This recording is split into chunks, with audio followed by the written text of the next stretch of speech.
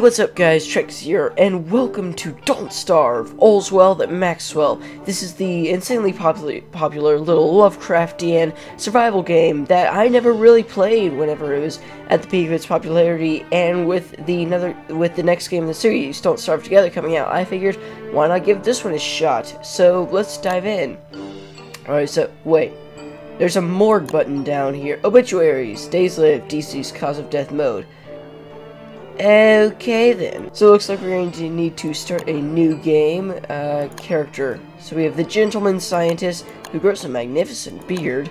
And nobody else. Well then. So let's just select this character. World. Okay, not going to get into that. Let's just start and see what happens. And it looks like we're in. We have this very dapper little Grim Fandango-esque guy here with us. He's kind of just talking to us. Okay, we are in. Ooh, well, this is quite interesting. So what? Oh my gosh, it's a bird. That must lead to the kingdom of the bunnymen, or it could just be a rabbit hole. You never know. Pick grass. Grass, I choose you! Interesting thing about this game, there is no jump button, and some very disgruntled looking pigmen. I can pick this evil flower. It's just standing there making monologues about how it's going to kill me and then not actually doing anything. It's also telling me its plan to take over the world. Home time! All these pigs are running to their homes and turning on the lights. I suppose I should probably find some shelter, or I could just continue staring at these carrots that doesn't seem to faze any of them.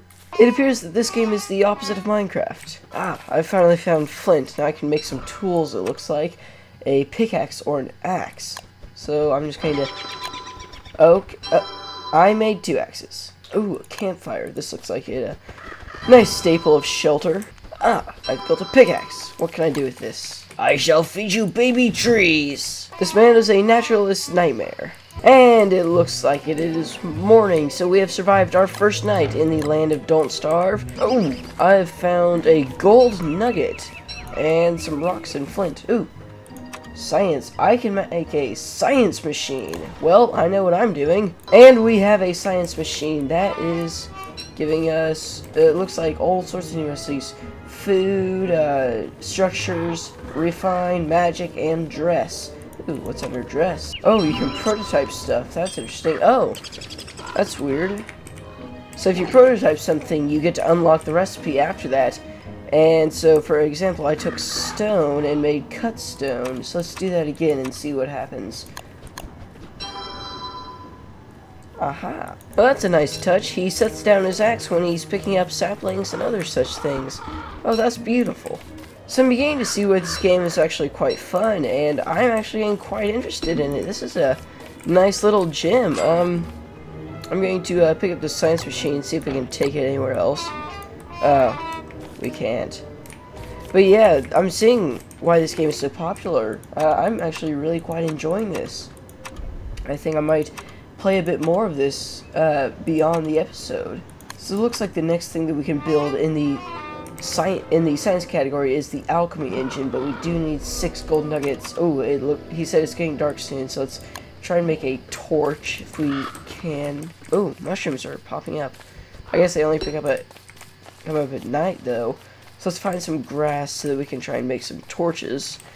But I am far, far out from those lands that I once knew where there's grass and twigs aplenty.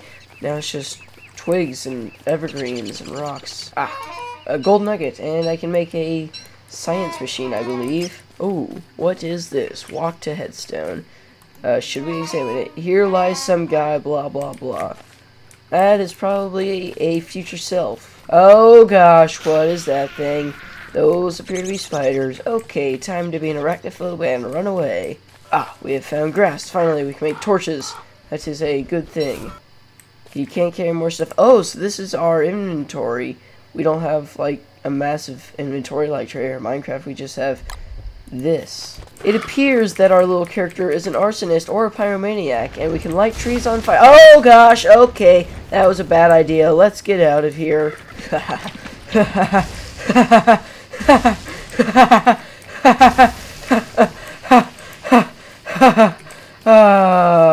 Morsel. Oh, gosh. I have too much power. This is too fun. It looks like a bunch of Swiss cheese. It doesn't necessarily look like fire. Oh, it's raining. Does the rain put out the fire? Please say the rain puts out the fire for some added realism. That'd be nice. Does it? Oh, I don't see it.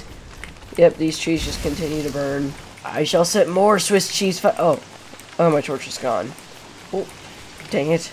And it is completely dark. That is a slight problem. What is that? What is happening? Okay. And we died! How did we die? We survived one day. So anyways, guys, that was Don't Starve. I actually really enjoyed that game. I'll probably play some more of that. I just don't know what was going on at all. So yeah, we died after one day, but we did manage to set an entire forest on fire with some Swiss cheese animations. We did manage to craft a science machine.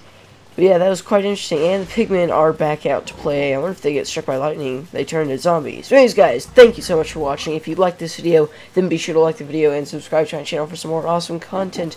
A Steam link to this game will be in the description below, as well as the game website. So I'll see you all next time. Goodbye.